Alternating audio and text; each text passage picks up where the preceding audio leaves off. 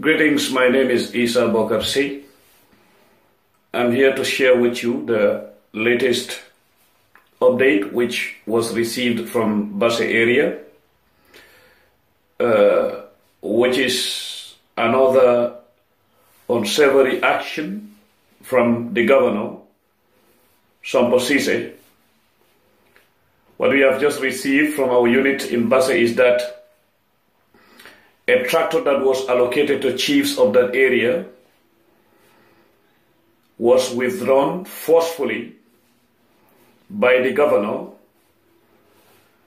and he indicated that the directive is from Yaya Jammeh himself.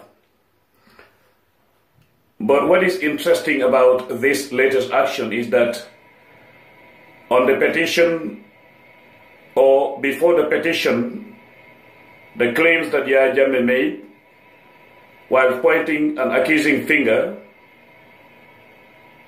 at the IEC or to the IEC, saying he has a large number of supporters in Basse area, particularly Garawal, but those votes were rigged or stolen by the IEC.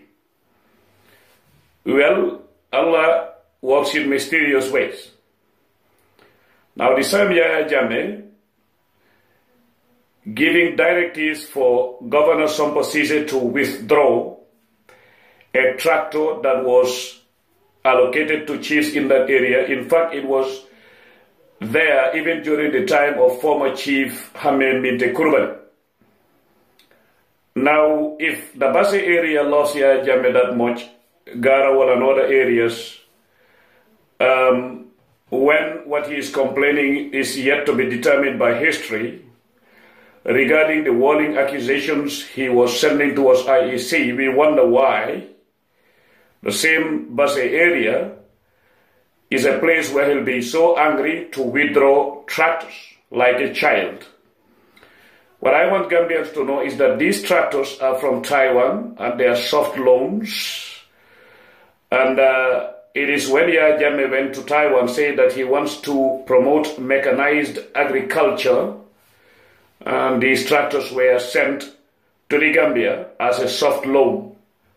So the tractors belong to Gambians, they don't belong to Yaya Jammeh.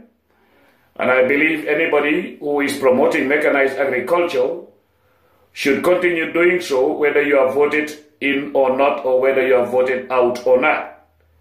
So that is the latest from Basse area. And this further confirms that Yaya Jammeh is sending whirling accusations against the IEC, which is baseless. And I believe Allah's judgment is here to make sure that facts remain and fiction evaporates.